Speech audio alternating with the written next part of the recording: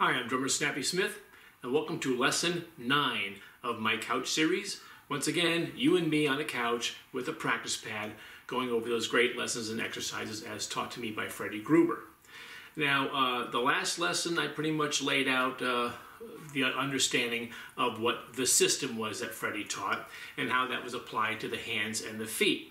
And just kind of a recap, basically, there's an up and down technique. So rather than everything just being, all wrist bounces, there's an alternating down, up technique.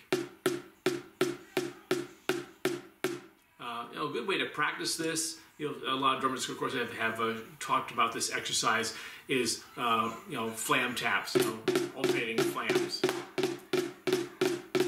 Because as you're coming up with one and you're coming down, you're getting that up and down kind of same concept. And it's a great way to practice that and get a feel for that kind of technique.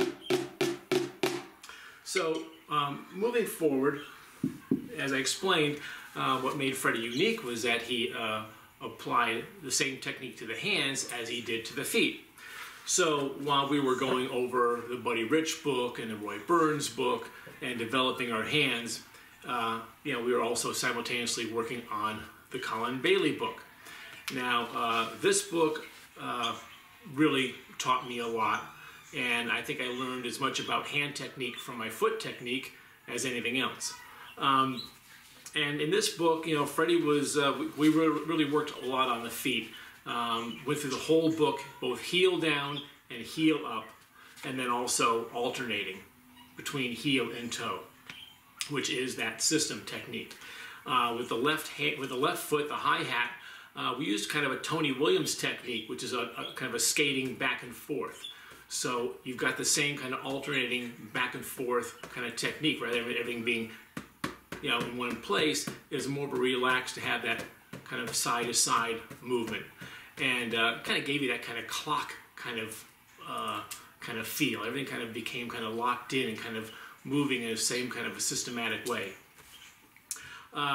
So I'll just kind of, to start with, kind of read you some of the basic notes that Freddie kind of had me kind of wrote down here. Basically, a lot of these exercises go from quarter to eighth or eighth to 16th. In this case, it's starting with quarter notes, and you play the quarter notes with your heel down, and then on the eighth notes you come up and you ride from the toe of your foot from the thigh for the eighth notes, and then come back down to the heel. And one of the real interesting or important parts of this was, again, that strike position, that placement. So I'm going to demonstrate something here. I'm always kind of doing things that maybe other teachers don't do. I'm going to teach you bass drum technique without my feet. And so here's my bass drum pedal. This is what I've been using lately. I've kind of modified a pearl pedal. I like the feel of it. I've always used DW pedals, but I wanted to try something different. I did a few things to it. I removed the felt kind of pad here because I thought that kind of increased the the radius. So by removing that, I got a little bit more torque out of the pedal. And then I found that the pedal tended to kind of play a little bit forward. So to compensate for that, I determined that I think the footboard was just made too heavy. So initially I went and I drilled out holes behind the little cover plate here and try to, in a nice way, kind of remove some of the metal out of the pedal and lighten it up that way.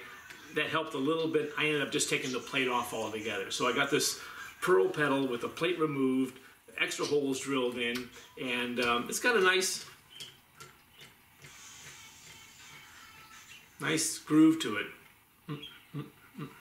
All right, so I'm going to demonstrate here with a shoe, and basically what you want to set up your pedal on your bass drum, and it's a combination of different size beaters can influence the placement of the timing of the pedal, also the tilting of your bass drum.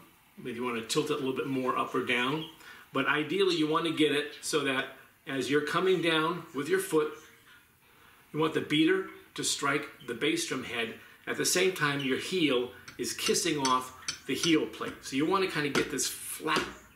Again, remember my strike position with my hands? Everything was kind of that flat, level, terra firma, he used to call it, ground level feeling. That boom, that's bottom.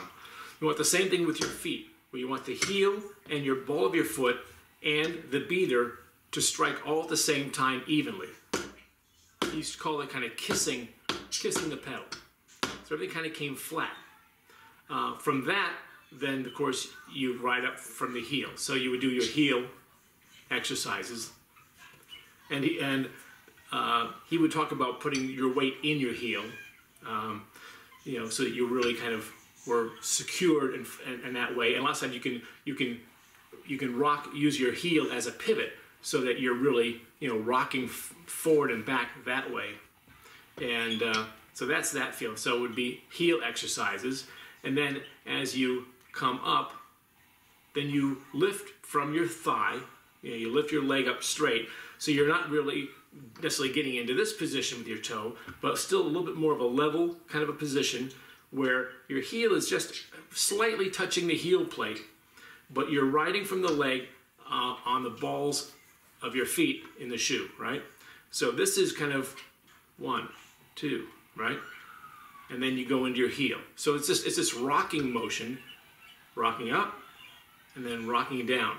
And the way you can make that transition from your heel to your ball of your foot is that if you have that nice level positioning, then when they're hitting both at the same time, it's easy to kind of rock off the ball of your foot right into your heel. So it's an easy transition from one to the other.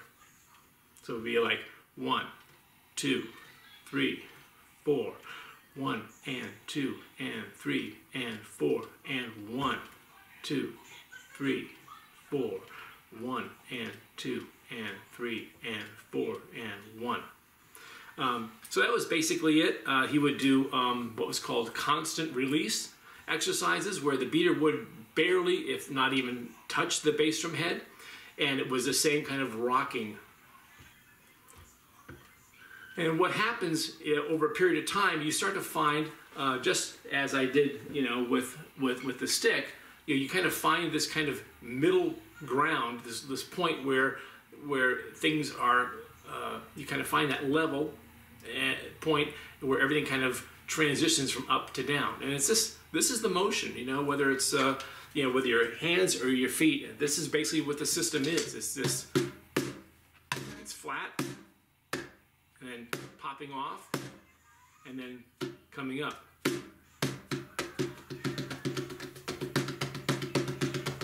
So when you practice this thing a lot, you can actually play your bass drum like that. And I'm able to do pretty fast 16th notes with my bass drum, just like that. And it's the same with your hands. So that's kind of the system, isn't it? It's kind of the...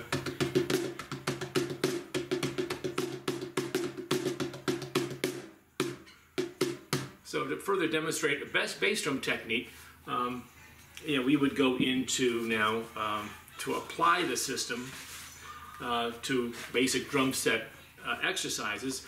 This is the Frank Higgins book, real basic, simple book, but it served its purpose. And here he would have me play, you know, basic rock, real simple rock beats, but it was a way to go and train me to do the right, coordinate the hand system techniques and the bass drum and foot system techniques. And you know, it would sit here, you would either sit on the time or lift. So it was always sitting on quarter notes.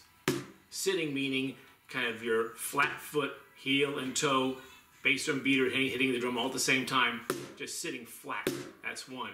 And then popping up, rolling up off the ball of your feet and lifting up with your leg and your thigh for and. So it's like 1, 2, and 1.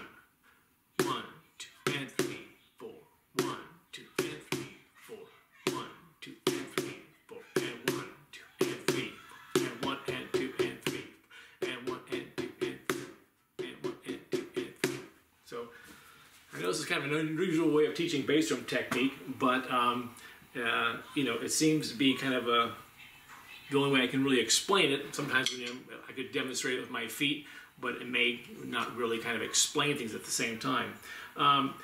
So what's kind of cool is, I got so turned on with all this bass drum technique and practicing it, I actually ended up coming up with a couple of inventions and products.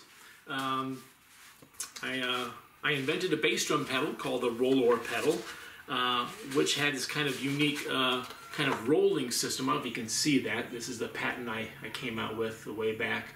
But rather than it turning on a ball bearing, it actually rolled back and forth on a track. And drummers like Ralph Humphrey and Keltner, they were all kind of checking it out. I think I had John Guerin, they all tried, Ed Shaughnessy tried it out for a while, just kind of get their opinions and feedbacks, Paul Humphrey. And then along with that, I came out with another product, an invention called the balancer. And some of you guys may have seen this. This is a counter bass drum weight that I made because, again, to get the right feeling out of the bass drum, I didn't want to go and have the spring tension too tight, because the tighter, you want to get a response out of the bass drum pedal. So your first thing is like, oh, I'll make the spring tighter. That will give me quicker response and make the pedal go faster, make me go faster. But the thing is that then you're creating resistance and making it more difficult and making more work to push the pedal down. So I determined that a lot of the problem was bass drum pedal design and weight distribution, and that by putting weight, either in front or behind the beater or the axis of the pedal, you could affect, basically get a quicker response by having more weight pulling the beater back without having as much tension in the spring. So there's a thing I came up with. The story behind that was that a company called Rhythm Tech saw the product at a NAMM show. About 6 months later, they came out with what was called the balance beater. It's called the balance beater, and it was a bass drum beater that had the little slide beater weight. Actually, it was what it was. It didn't actually affect balancing at all, but it was a beater weight, and they called it the balance beater, and rather than the balancer. And as a result of that, that became a very popular product. And so a lot of drum companies started saying, aha, maybe all bass drum beaters should have a little slide weight, like the balance beater. And so as a result, I think, I guess I'm kind of partially responsible for why when you buy a bass drum pedal now, there's a little slide weight on it, all because I came out with this balancer beater weight system that was designed to actually kind of affect the playing of the pedal. So that being said, like again, these exercises from Freddie made my foot so sensitive that that's what kind of led me to actually invent a bass drum pedal that kind of seemed to work with that system, or ways to kind of improve the feel of the pedal. So that's basically it for how the system was applied to the feet.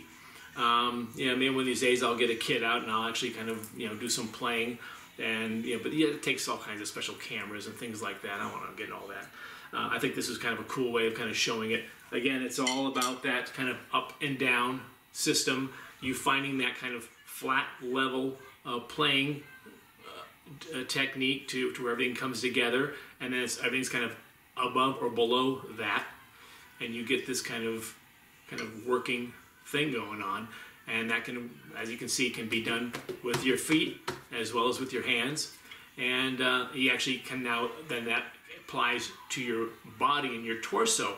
And you'll see a lot of players, the drummer for the Tonight Show, a lot of guys, man, they kind of get this kind of almost kind of walking, kind of like stepping up on the time. And it's the same thing. And you kind of get that same kind of almost like riding a horse, on your seat. So you're actually now, the system is going through your arms and your legs, and it's now coming into your torso and your butt, and your whole body is doing this kind of strike and release kind of motion. And that's where you kind of really get this whole kind of body groove going, and everything's just kind of all works together.